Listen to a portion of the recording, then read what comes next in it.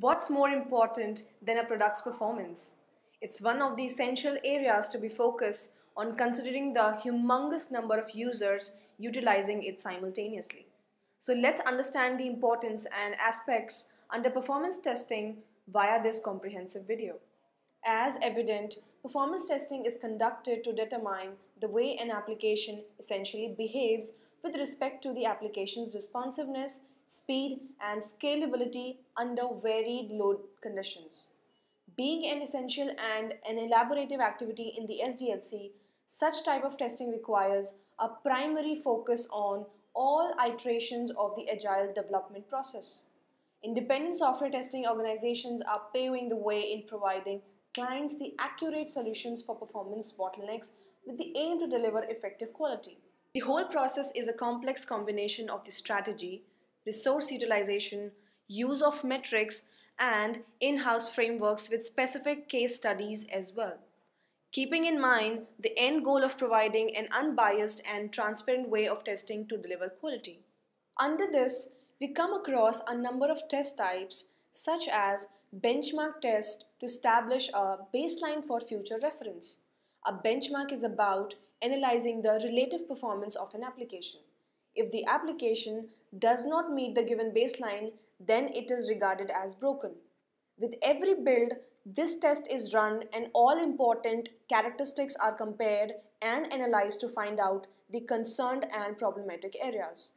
A load test is executed to determine the application behavior under the peak load conditions and to ensure whether the application can handle the anticipated load conditions or not. Then comes the setup test, which is essentially done to increase the load or number of users with an aim to find the maximum number of users that can work on an application simultaneously. A number of other types, such as soak testing, aims to ensure that an application is stable under the baseline load for an extended duration.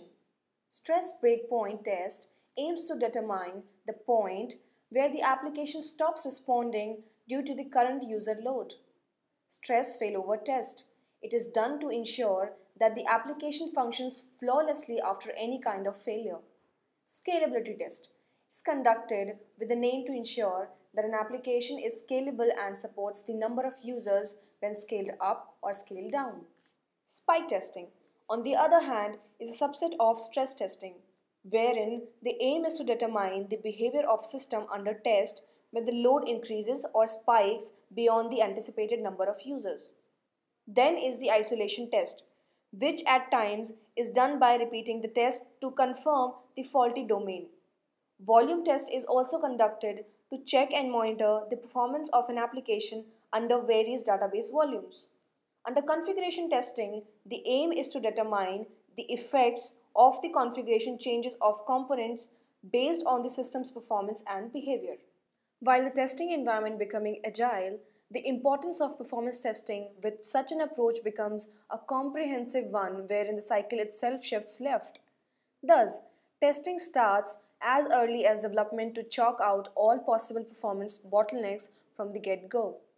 This is done in three phases, starting with the unit level testing to fix code level bottlenecks, to then moving on to API level testing to fix bottlenecks in the application's component, and finally application level testing to check the application flow under various load conditions to deliver a satisfying user experience.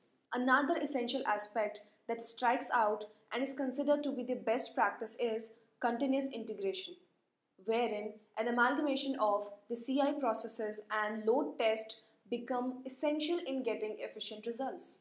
For example, we at QA Infotech use JMeter plus Jenkins as a solution to complete this equation. As soon as the new build is pushed, Jenkins will trigger the load test according to the performance configuration and validating the performance of the application under load. If the result does not pass the thresholds, the build will fail and will be declared as unstable. After every load test, we can get reports in an easy, comprehensive format and no need to spend hours in analyzing the data. Therefore, with a comprehensive look at the imperativeness and aspects of performance testing, we hope that you learned a little something from this video. To keep on exploring, log on to our website www.qainfotech.com. Thank you for watching this video.